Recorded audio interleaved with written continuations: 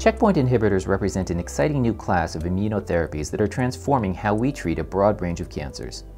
Recognized by the Nobel Committee for Physiology or Medicine in 2018, these novel therapeutics are the result of years of research and represent the culmination of scientific and technological advances going back decades.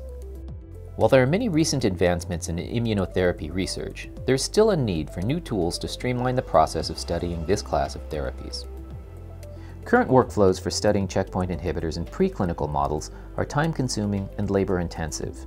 Traditional cell-killing assays are endpoint assays. The gold standard is known as the chromium-51 release assay. The chromium-51 release assay relies on measuring the amount of radioactive material released into the culture medium as a way to determine how effective the T cells are at killing the plated tumor cells.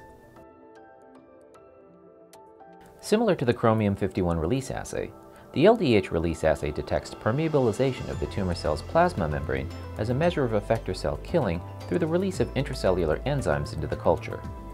These endpoint assays have a narrow window of measurement at the end of 4 to 6 hours, which is not representative of a physiological immune response.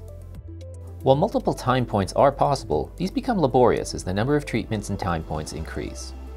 They also have low sensitivity, often require high effector-to-target ratios to measure specific cell lysis, and may not show complete target cell killing, making them irrelevant in a clinical setting.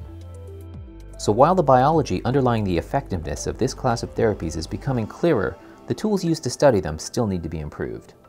Fortunately, this is changing. New high-throughput technologies in cell tracking and analysis are making the process of monitoring effector cell killing simpler and more reproducible.